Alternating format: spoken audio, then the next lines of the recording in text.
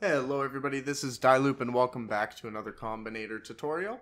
Today we're going to be covering some basic gates, including the AND or XOR gate and a insulator gate for your main line.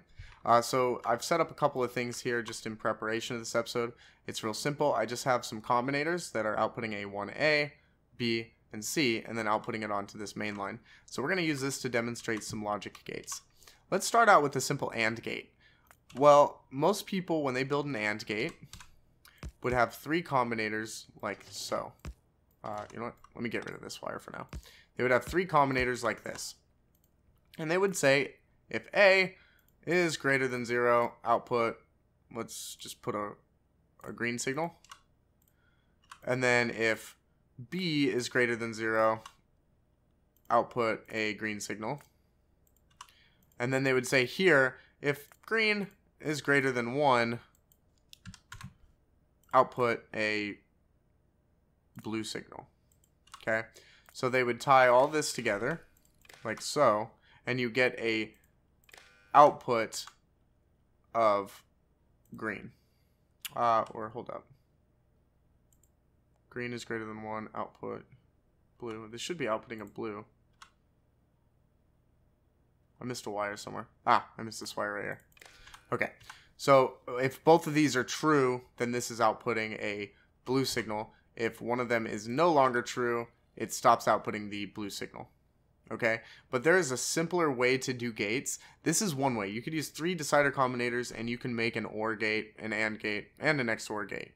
But there is an easier way in Factorio. That easier way is to use an arithmetic combinator that has the built-in functionality.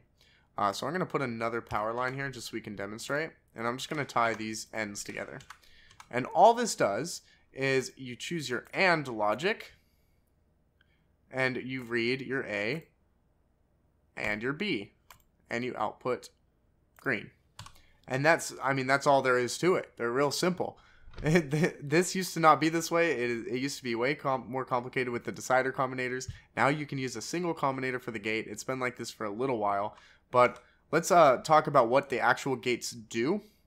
So the AND gate takes two inputs, and it will input true if both of those inputs are true.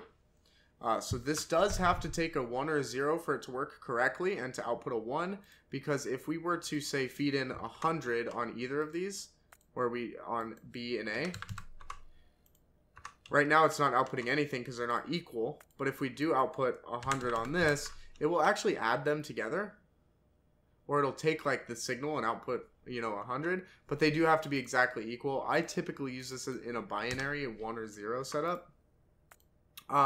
So the AND gate will only work if both of them are true. So if we turn like one of these off, we no longer get blue. If we turn both of them off, we no longer get blue. But if both of them are on, you get your blue signal. Green signal, sorry. So that's the AND gate. The OR gate, it's exactly like it sounds. It's A or B. Okay, so if either of these are true, then it outputs green. Right now they're both true, so it's outputting green. Right now only one is true, but the minute one turns off, it's no longer green. Pretty simple. The XOR gate is the last one. And this works like an OR gate, except if both of them are on, it treats it as a false.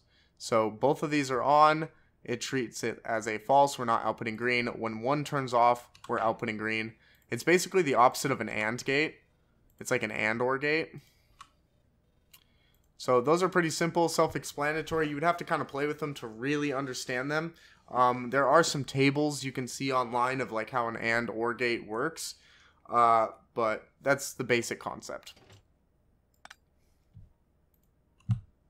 So the next part of this tutorial that we're going to cover is insulator gates for your main line.